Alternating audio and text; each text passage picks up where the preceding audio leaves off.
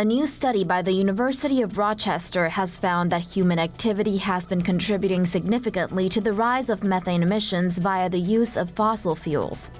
For this study, scientists collected ice cores from Greenland and melted them to measure the amount of carbon-14 isotopes that were trapped in the ice cores.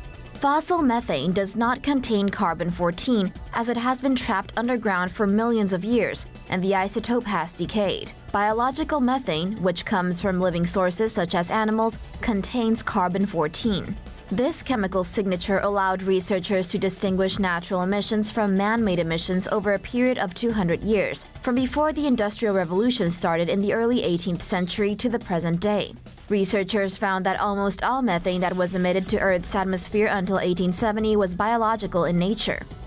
After 1870, researchers found a roughly 25 to 40% increase of human-produced methane emissions. This coincides with a sharp increase in the use of fossil fuels such as coal, oil, and natural gas around the same period of time.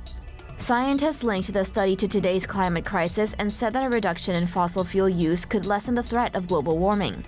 A separate study from Princeton University found that methane emissions are roughly 30 times more potent than carbon emissions.